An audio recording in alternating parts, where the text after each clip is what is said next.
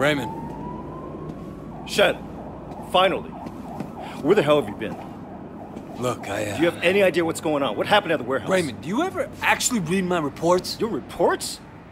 All I have to do is read the goddamn newspapers. They're calling it a massacre. If it ever came out that the police were involved, we're dead. It won't. Well, you can't know that. You at least could have turned Siwa over to us. It would have helped our case. That would have put the entire operation at risk.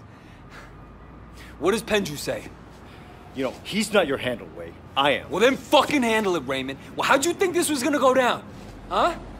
Whatever it takes, you remember that? You wanted results, and you can't get them sitting behind a desk, nose in a rulebook, with a stick up your ass. Look, Raymond, I am doing what needs to be done. No, you've crossed the line, Wei. I'm gonna terminate this operation. You can't do that. Pendrew won't allow it. Pendrew may like to take chances, I don't. And you are dangerous. Fine.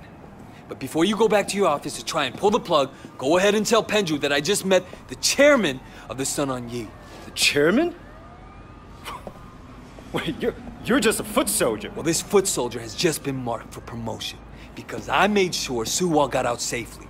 It'll be in my report, and maybe this time you'll actually read it.